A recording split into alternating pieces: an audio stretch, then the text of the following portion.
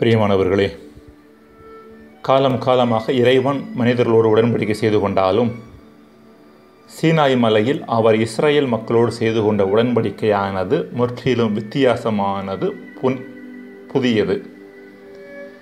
இதுவரைக்கும் இறைவன் செய்து கொண்ட எல்லா உடன்படிக்கைகளுமே தனி மனிதர்களோடு செய்யப்பட்டதாகும். அவர் நோவாவோடு உடன்படிக்கை செய்தார், தொடக்க நூல் 9வது பிரிவு. ஆபிரகாமோடு உடன்படிக்கை செய்தார், தொடக்க நூல் 15ஆம் பிரிவு. யாக்கோபோடு உடன்படிக்கை செய்து கொண்டார், தொடக்க நூல் 35வது பிரிவு. ஆனால் முதன்முறையாக அவர் ஒரு குழுவோடு உடன்படிக்கை செய்து கொண்டது இஸ்ரேல் மக்களோடு தான். இஸ்ரேல் மக்கள் என்ற ஒட்டுமொத்த இனத்தோடு அவர் உடன்படிக்கை செய்து கொள்கிறார். இதன் காரணமாகவே சீனாய் மலை உடன்படிக்கை என்பது இஸ்ரேல் மக்களின் வரலாற்றில் நடந்த ஒரு மிக முக்கியமான நிகழ்வாக கருதப்படுகின்றது. எனினும் ஏனைய உடன்படிக்கையில் காணப்படுகின்ற அடிப்படை தன்மைகள் இந்த உடன்படிக்கையிலும் காணப்படுகின்றன. முதலாவதாக, இறைவன் மனித நிலைக்கு இறங்கி வருகின்றார். சாதாரண மனித உடன்படிக்கையில் கூட தொடர்புடைய இரு நபர்களுமே சமநிலைக்கு வர வேண்டும் என்ற பழக்கம் இருந்தது.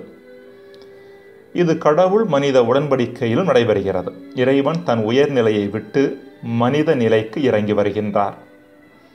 மக்கள் அனைவருக்கு முன்பாக ஆண்டவர் சீனாய் மலை மேல் இறங்கி வருவார் என்று கடவுள் தன்னை பற்றிய மோசேயிடம் கூறியதும், சீனாய் மலை மேல் மலையுச்சியில் கடவுள் இறங்கி வந்தார் என்று விடுதலை பயண நூலாசிரியர் கூறுவதும் இதையே எடுத்துரைக்கிறது. இது ஏதோ உயரமான இடத்திலிருந்து கடவுள் தாழ்வான இடத்திற்கு இறங்கி வந்தார் என்பது சுட்டிக்காட்டவில்லை. மாறாக இறைவன் தன் நிலையை விட்டுவிட்டு மனிதர்களின் நிலைக்கு இறங்கி வந்தார் என்பதை எடுத்துரைக்கிறது. இரண்டாவதாக, இறைவன் தன் நிலை விட்டு எவ்வளவோ இறங்கி வந்தாலும் மக்கள் அந்நிலைக்கு கூட உயர்வதற்கு தகுதியற்றவர்களாக இருந்தனர். இறைவனின் தாழ்நிலை மனிதரின் உயர்நிலையை விட உயர்வானது. எனவே இஸ்ரேல் மக்களை அந்நிலைக்கு உயர்த்துவதற்கான வழிமுறைகளை இறைவன் மோசேக்கு எடுத்துரைக்கின்றார். அவர்கள் தங்களது பாவத்திலிருந்து தூய்மையாக்கப்படுவதே அந்த வழி. நீ மக்களிடம் போய் அவர்களை இன்றும் நாளையும் தூய்மைப்படுத்து, அவர்கள் தம் துணிகளை துவைத்து கொள்ளட்டும், இவ்வாறு 3ஆம் நாளுக்காக தயாராகட்டும் என்கின்றார் கடவுள்.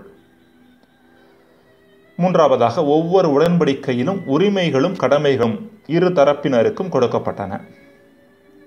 சீனாய் மலையில் இஸ்ரேல் மக்களுக்கு கொடுக்கப்பட்ட உரிமை யாவே இறைவனின் பிள்ளைகளாக இருப்பது.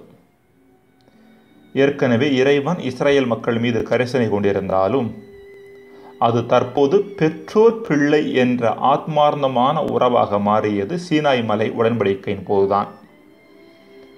நான் உங்கள் கடவுளாக இருப்பேன் என்றார் கடவுள். இது இஸ்ரேல் மக்களுக்கு வழங்கப்பட்ட உரிமை. விடுதலை பயணம் 19 4 மற்றும் 4 முதல் 6 வரை உள்ள வசனங்கள். இந்த உரிமையோடு அவர்களுக்கு வழங்கப்பட்ட கடமை அவர்கள் கடவுள் வழங்கிய கட்டளைகளை கடைபிடிக்க வேண்டும் என்பதுதான். விடுதலை பயணம் 20ஆம் பிரிவு. அன்பிற்குரியவர்களே, ஒவ்வொரு திருப்பலியுமே ஒரு உடன்படிக்கை கொண்டாட்டம்தான். இதில் மேற்கண்ட 4 பரிமாணங்களுமே நடந்தேறுகின்றன. முதலாவதாக, இறைவன் தன் தரப்பில் நம் நிலைக்கு இறங்கி வருகின்றார். இரண்டாவதாக, அவ்வாறு இறங்கி வரும் இறைவனை நாம் கண்டுகொள்வதற்கு தடையாக இருக்கின்ற நம் பாவங்கள் இயேசுவின் இரத்தத்தால் தூய்மையாக்கப்பட்டு நாம் உயர்நிலைக்கு அழைத்துச் செல்லப்படுகின்றோம். மூன்றாவதாக, நாம் இறைவனின் பிள்ளைகளாக சுவீகரிக்கப்படுகின்றோம். நான்காவதாக, நம் வாழ்வை இன்னும் சிறப்பான முறையில் அமைத்துக் கொள்வதற்கான அடிப்படையாக அன்பு கட்டளை என்னும் கடமை நம் மீது சுமத்தப்படுகின்றது.